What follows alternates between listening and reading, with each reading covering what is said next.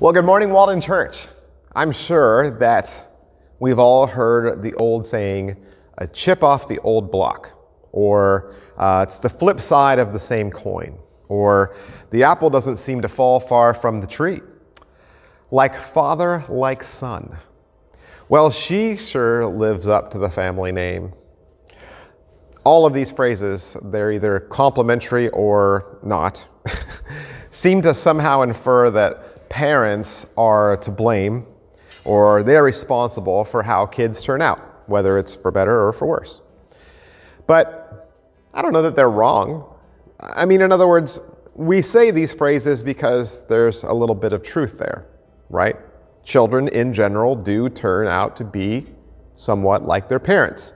In fact, social scientists and genetic researchers have identified all kinds of cycles and traits that seem to loop from one generation to the next.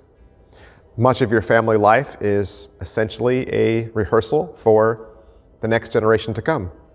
Each generation is a link in a long chain, and we pass that on to our kids. Children imitate their parents.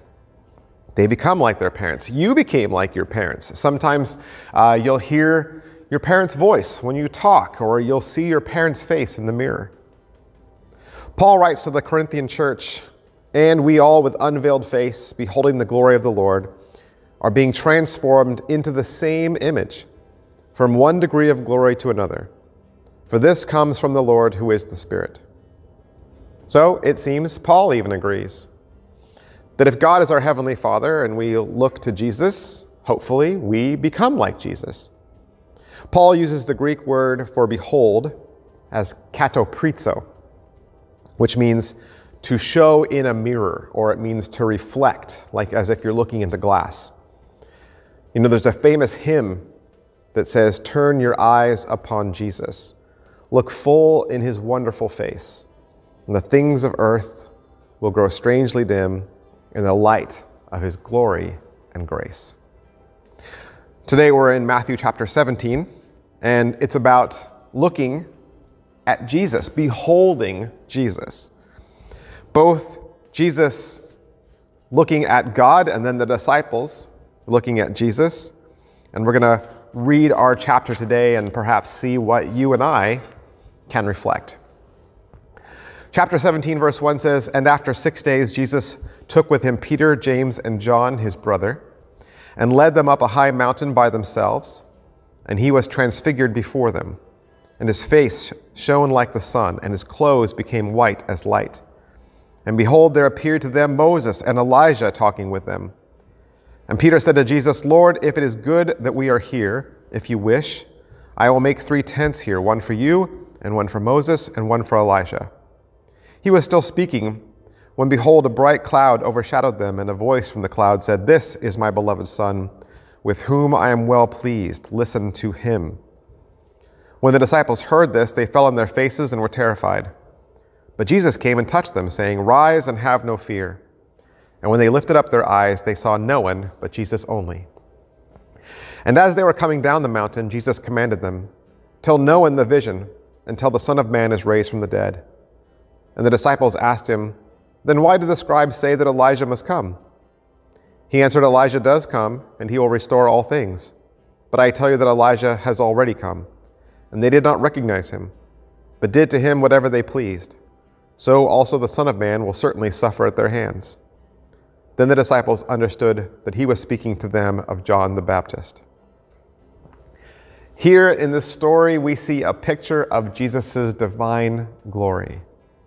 So I would say, behold, right? Look at Jesus' divine glory. In theological circles, we call this story the Transfiguration. And it sounds like a word that we don't know, but it's actually a word that we do know. It just means transformed, to go from one thing to another. Jesus was made a little different. He had one appearance, and then that appearance changed, and he had a different appearance. And the Bible tells us what that transformation looked like. And he was transfigured before them, and his face shone like the sun, and his clothes became white as light. So everything about Jesus becomes a little brighter. His face, his clothing, it all got turned up to 11. And when you witness that, I'm sure that you're able to recognize that something is happening. This is not normal. And the Bible says, behold, right? There's our word again. But this time it says, behold, to mean look, right? Look. Jesus starts to become brighter. And Matthew says, look, Moses and Elijah are here. They are? Why are Moses and Elijah here? That's a great question. I mean, why wouldn't it be King David?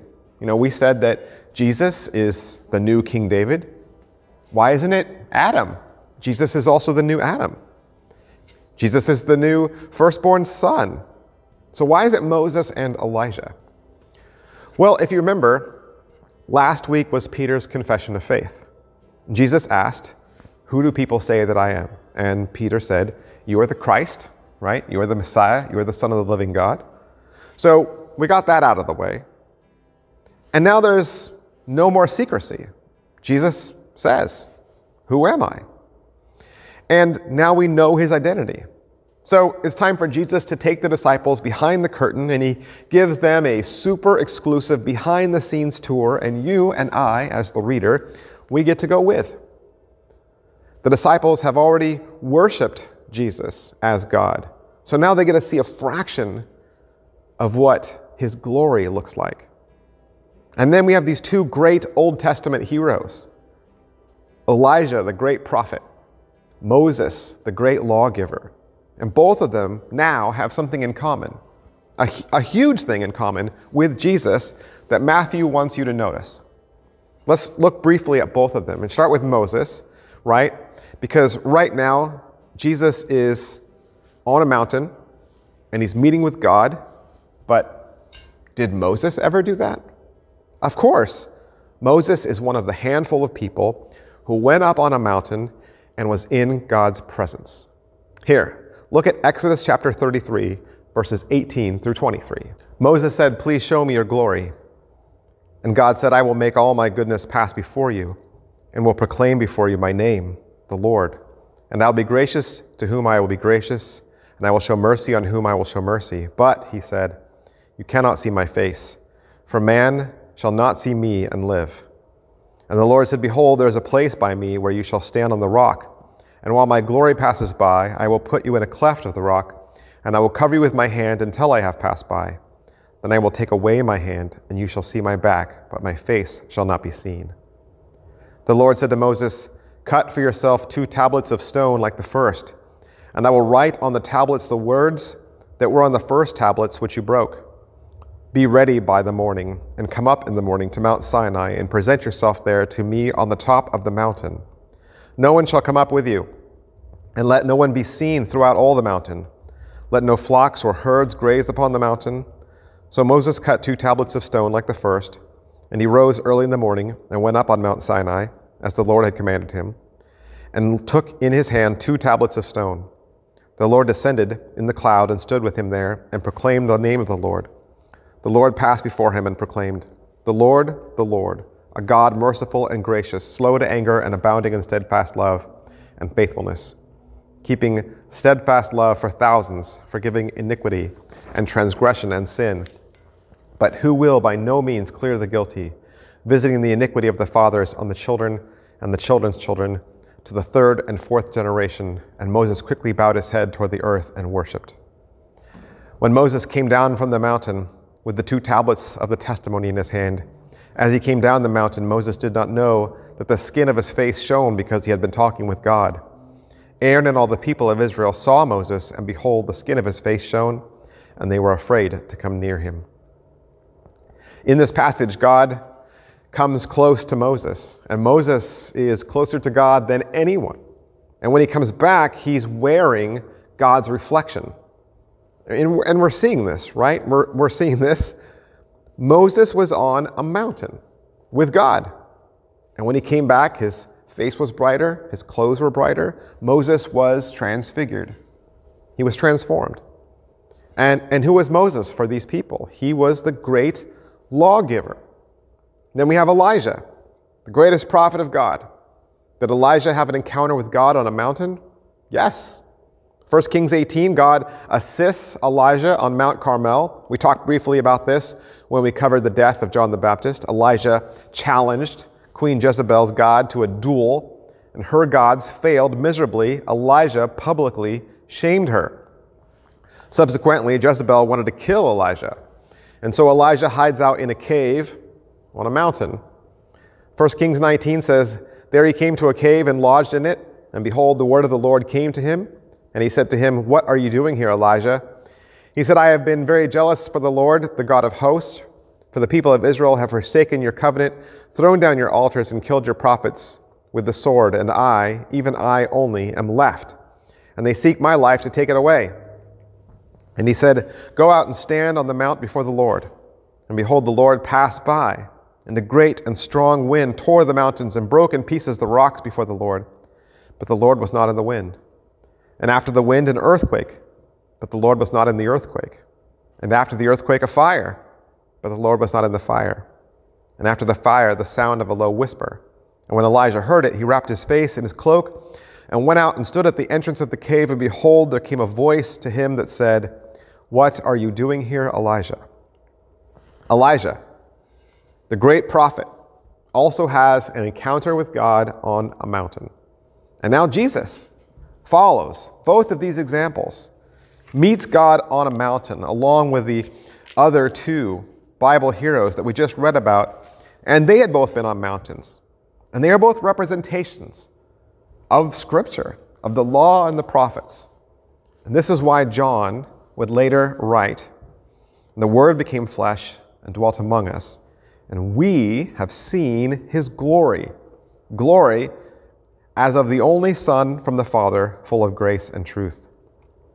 This is why the author of Hebrews writes, "He is the radiance of the glory of God and the exact imprint of his nature, and he upholds the universe by the word of his power.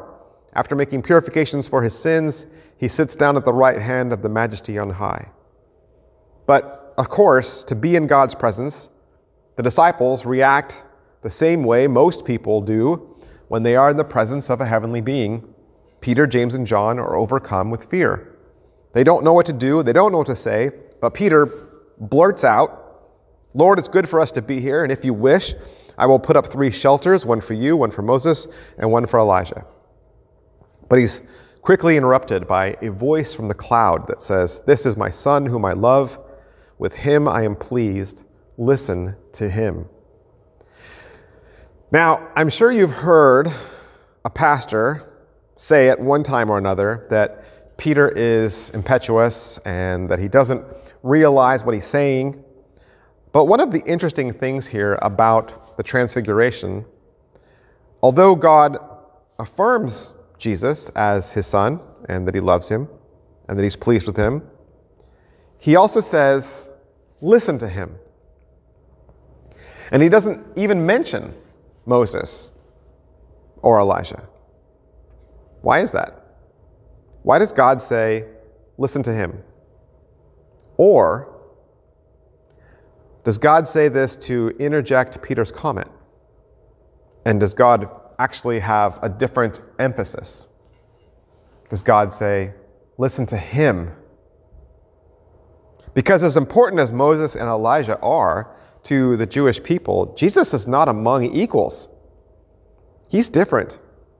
He's completely different. He is the Son of God. So he is without equal.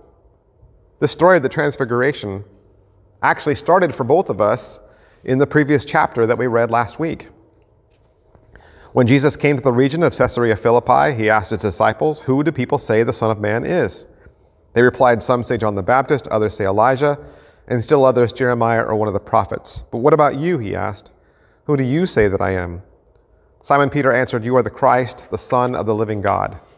And Jesus replied, "Blessed are you, Simon Bar-Jonah, for this was not revealed to you by man, but by my Father in heaven. And I tell you that you are Peter, and on this rock I will build my church, and the gates of hell will not overcome it." Jesus is not another John the Baptist. And he's not another Elijah. He's not Jeremiah. He's not one of the other prophets. He is unique. He is without equal. And especially in our generation, we need to understand that Jesus is not just another religious leader. He's not another teacher. He's unique. He stands alone. There is no one that you can compare him with. And what's interesting is, right after that, Matthew says that when the disciples then look up after having cowering in fear, the Bible says they saw no one but Jesus. Moses was gone. Elijah was gone. Jesus is there by himself. No one is like him. No one can be compared with him. He is one of a kind. He is alone. He is unique. He is the only Savior of the world. And the Transfiguration continues to answer this question, who is Jesus? But again, we shouldn't fault the disciples. They don't know any better. I mean, look at it from Peter's point of view. He had just seen God's glory revealed in the flesh. So the natural thing for him to think is, we should build a place of worship right here where God is. He just didn't realize that Jesus didn't come to dwell in a fixed position. He came to dwell in us. Jesus came to live in living hearts, not a building. Our hands become Christ's hands and we help. Our eyes become the eyes of Christ and we see the things that God is anxious for. And our feet become Christ's feet and we bring the salvation to those who need it. The point of the Transfiguration is not just to point at Jesus, but it's also to point to a reality that the kingdom of God is not just out there or up there, but it's right here. It's with us. And it's a point I think people miss, even though we look for it. You know, like if you're looking for your car keys and they're just right there in your pocket. Peter wanted to mark the spot. You know, he wanted to make the spot sacred. He wanted to set up 3 shelters, 3 different places of worship. And he doesn't realize that the whole world is now sacred. The whole world belongs to God. Once, having been asked by the Pharisees where the kingdom of God would come, Jesus replied in Luke 17, "The kingdom of God does not come with your careful observation, nor will people say, 'Here it is,' or 'There it is,' because the kingdom of God is within you." You know, we're so used to thinking about heaven as being a place that you go to after you die. We think of it as being somewhere out there or up, right? Heaven is up. But Jesus was showing that heaven is all around us. It's within us. It's not something for us only when we die. Heaven is something that we can experience even when we live. The kingdom of God is not for the future, but it's more like the Lord's Prayer suggests. The Lord's Prayer that we pray says that the kingdom is now, in the present. It's here on earth as it is in heaven. So the kingdom of God is not out there in some distant place or some distant future. It's right here. The kingdom of God is not just for church. It's for your home. It's for your place of work. It goes with you wherever you go. The story goes on in Matthew. It says, as they were coming down from the mountain, Jesus commanded them, "Tell no one the vision until the Son of Man is raised from the dead." And the disciples asked him, "Then why do the scribes say that first Elijah must come?" And he answered, "Elijah does come, and he will restore all things. But I tell you that Elijah has already come, and they did not recognize him, but did to him whatever they pleased. So also the Son of Man will certainly suffer at their hands." Then the disciples understood that he was speaking to them of John the Baptist. So it seems kind of like, even though the disciples know, Jesus says, we're still going to keep this a secret, right? And here he says, don't tell anyone what you saw. Can you imagine trying to keep this a secret? I mean, you just saw it and now you can't tell anyone. This is just another example of how things are not going the way the disciples thought they would go. First they say, well, how can this be the Messiah if Elijah hasn't come yet? But Elijah came. Yeah, it was John. Yeah, but John's dead.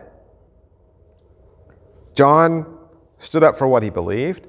John said the right things. John did the right things. And now he's dead. That wasn't supposed to happen.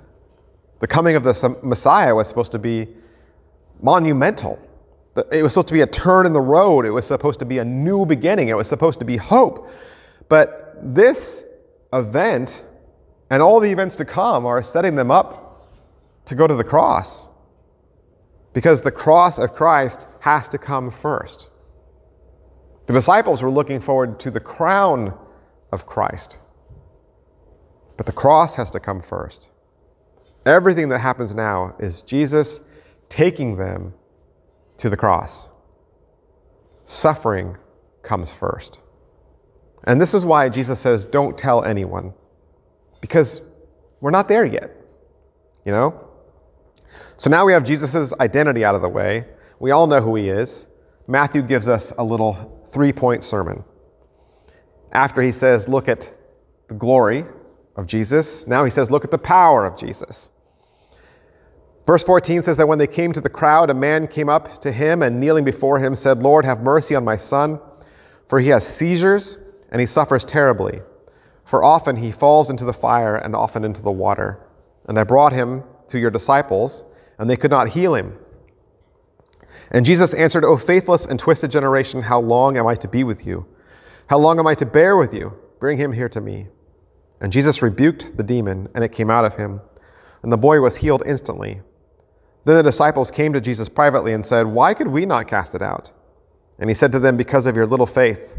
For truly I say to you, if you have faith like the grain of a mustard seed, you will say to this mountain, Move from here to there, and it will move, and nothing will be impossible for you. Remember in this story, Jesus is on the mountain with only 3 disciples, and the rest are back in town trying to help this father and son.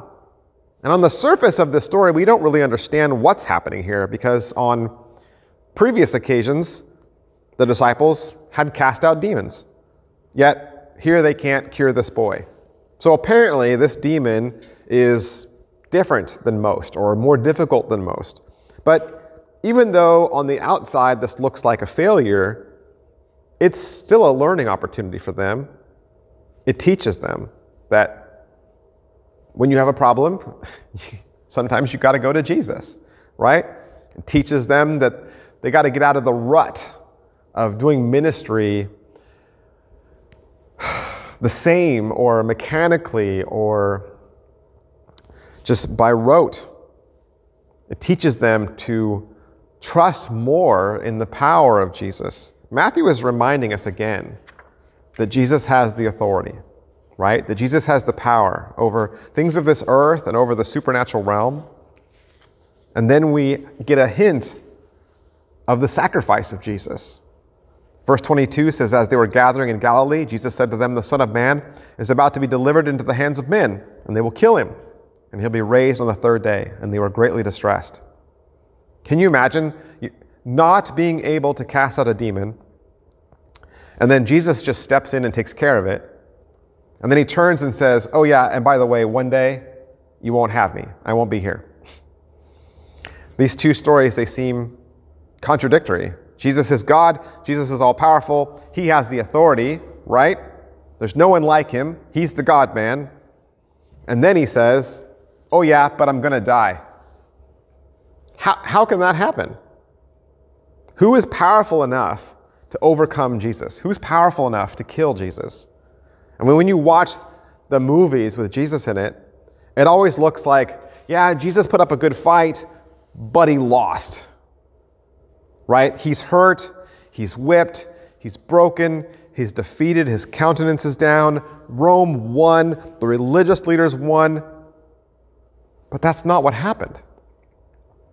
Jesus says in John 10, no one takes it from me, but I lay it down on my own accord. I have the authority to lay it down, and I have the authority to take it back up again. This charge I received from my Father. He's talking about his life. He's talking about his life. He says, no one can take it from me. And then he says in John 15, greater love has no one than this, that someone lay down his life for his friends. So the sacrifice of the Messiah was that he willingly laid down his life. When he dies, it's because he chooses to. He has the authority to lay down his own life. We've seen his power. Nobody can best Jesus. No one can stand toe-to-toe with Jesus. So he doesn't lose. Rome doesn't win. The disciples are distressed, but they just don't understand that it's not a defeat. It's a victory, but it's a victory over sin. What else can we see? Well, then we see the priorities of Jesus.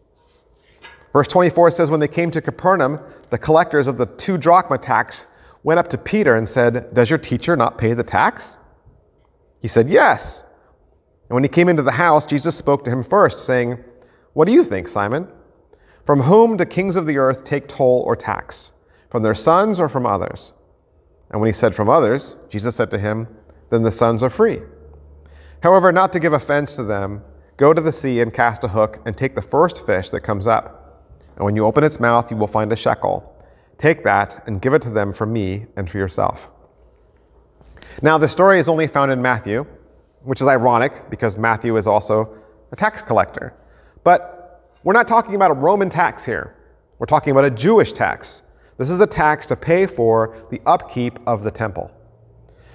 And it's a great miracle story, right? They find a coin in a fish. It's fun. But let's just be clear. Jesus does not have to do this. In fact, he could have used this as an opportunity to teach them that you don't really have to worry about upkeep on the temple. One day the temple will be destroyed.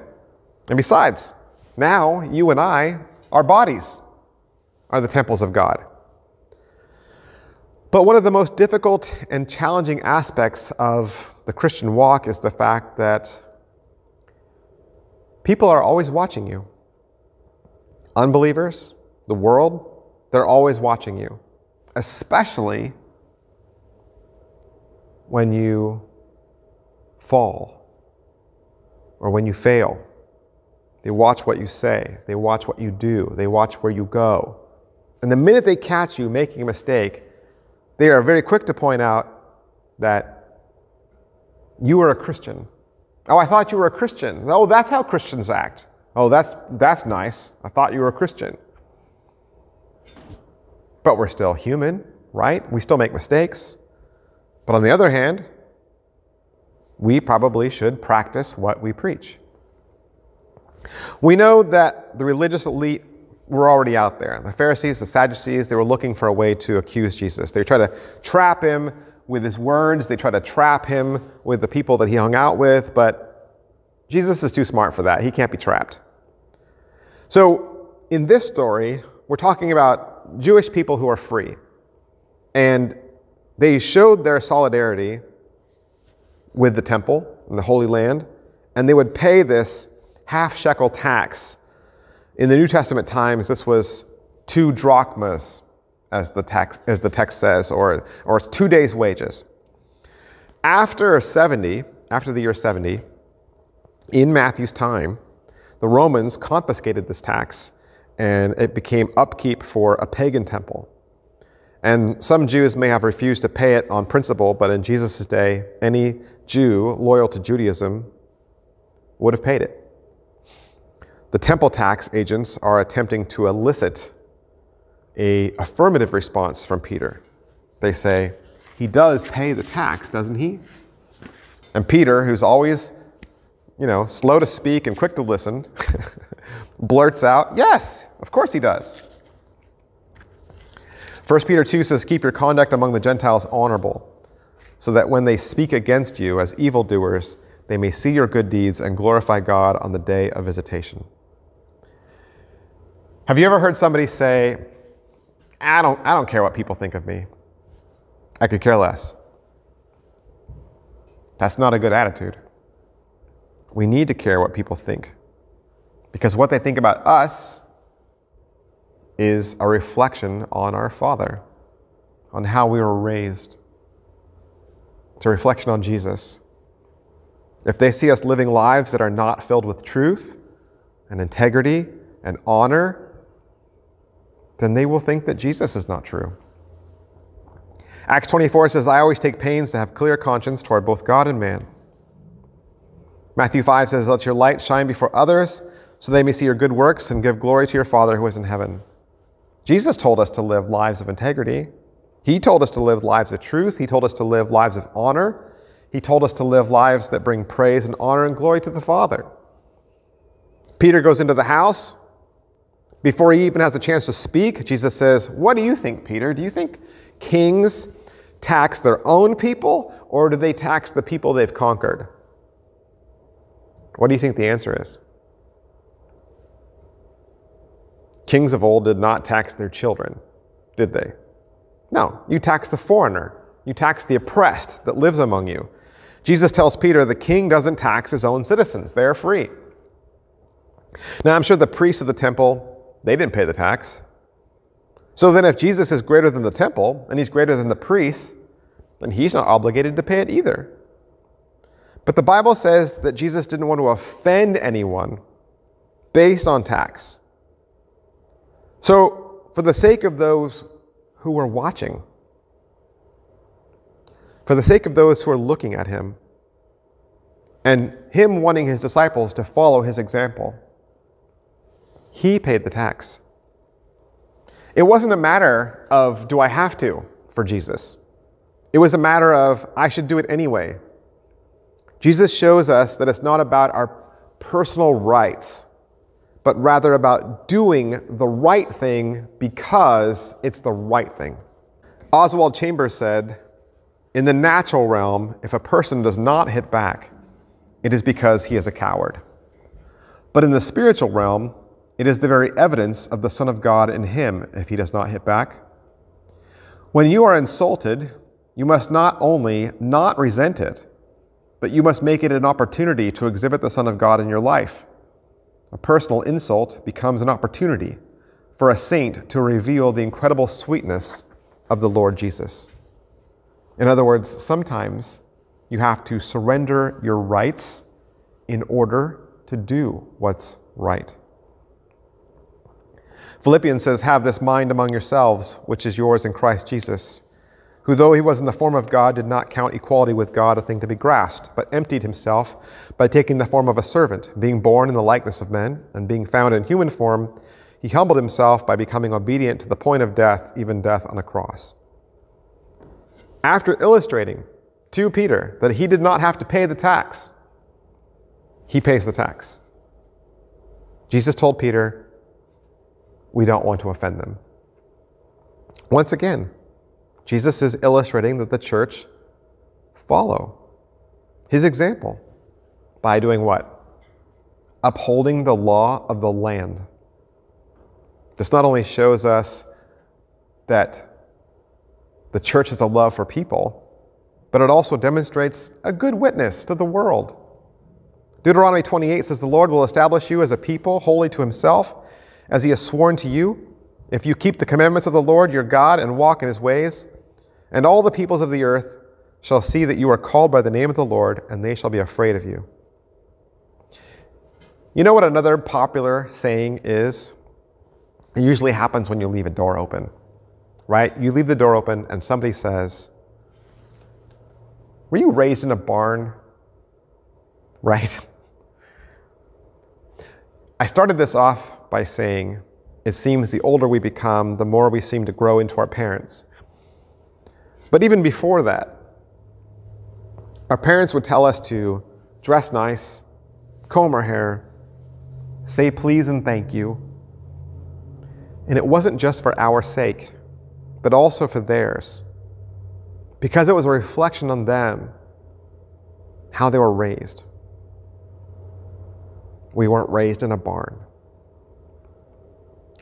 As Christians, in all circumstances, we should do the right thing. Because people are watching what we do. And it's all a reflection on Jesus. And I'm not talking about your rights, or what you should or shouldn't do, or what you can or can't do. The right thing. Jesus surrendered his rights. Remember? He surrendered his rights as God for our sake. He surrendered his right, his heirship as God's son for our forgiveness. He surrendered his rights as the creator of the universe and was beaten. He surrendered his rights to glory, and he became a human who got dirty and who got hungry. Now, did Jesus do this because he was looking forward to the cross? That he was looking forward to being beaten? That he enjoyed being betrayed? No. He did it because he loved this world. And because it was the right thing to do. The most powerful verse in all of Scripture is that for God so loved the world that he gave his only begotten Son. God surrendered that which was most precious for us. And he didn't have to do it.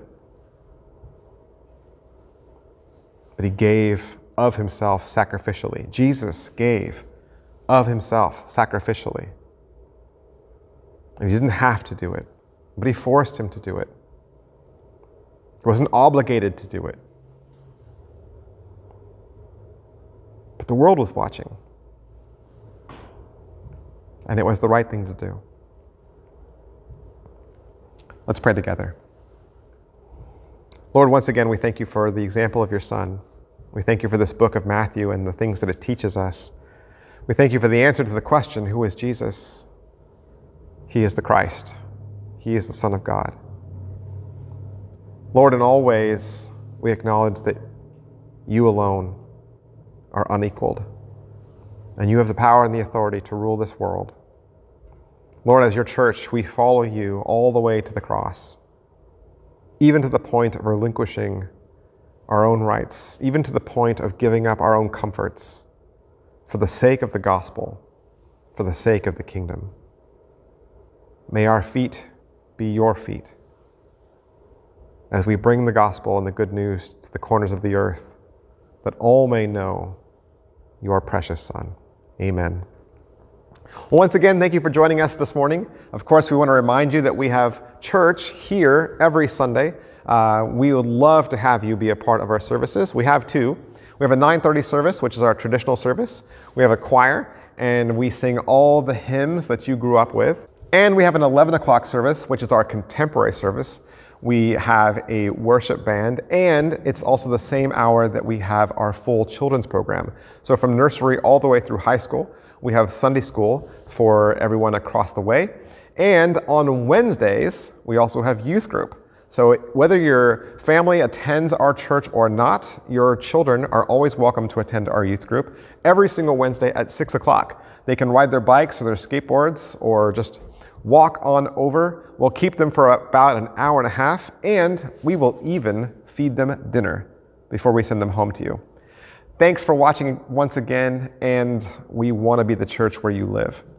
I'll see you guys next week. Bye.